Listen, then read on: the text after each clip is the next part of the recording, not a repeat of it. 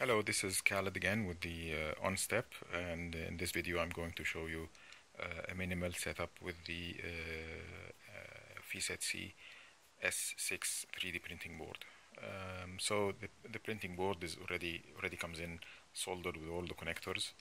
You just need two drivers, okay? And the best drivers that work with this board are the TMC SPI ones, which include two models, 2130 and 5160. The board is already jumpered for the SPI driver, so you don't need to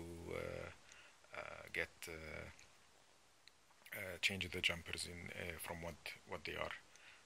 And you also need 3D printer motor connectors.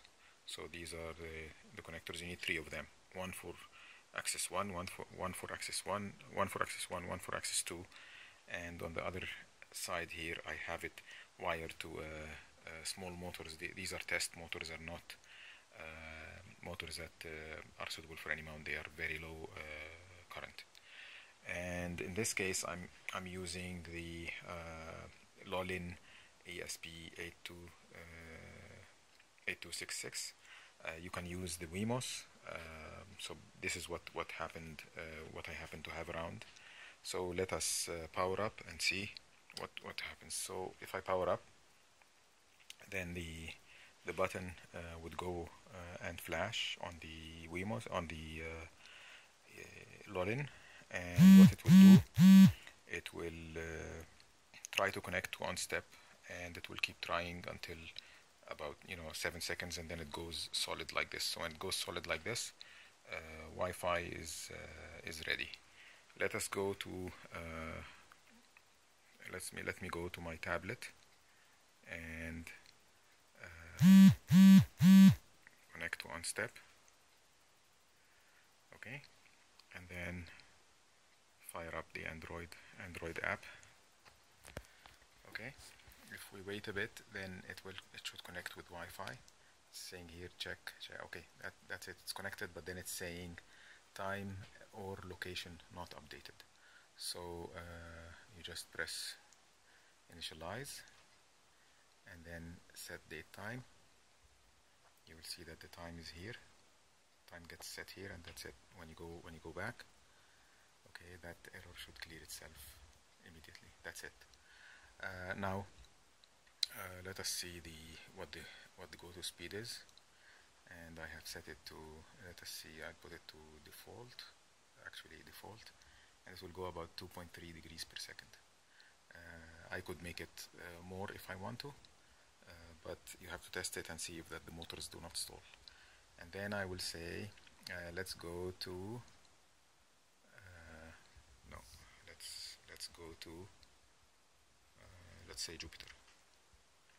Okay, so I'll just select Jupiter here, and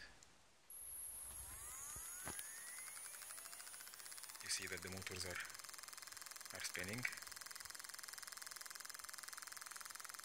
That means that the connections are good. That means that the TMCs are plugged in. You just have to set up the VREF if you're using the TMC 2130. If you're using the 5160, you have to set them in the config.h. Okay, so still saying when the abort button is highlighted, this means that it has not reached the destination yet.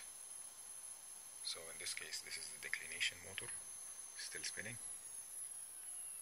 and you see that it's changing the speed, and once it reaches there, then you see the tracking goes on.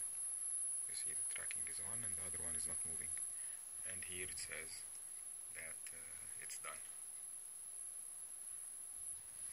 Okay, so that's all I wanted to show you, that you can have the electronics part of for an OnStep controller is an easy problem to solve if you get something like the S6.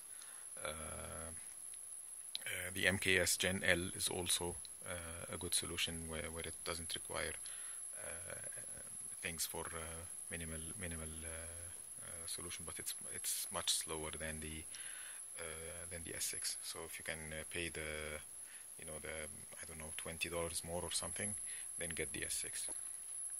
Okay, that's all.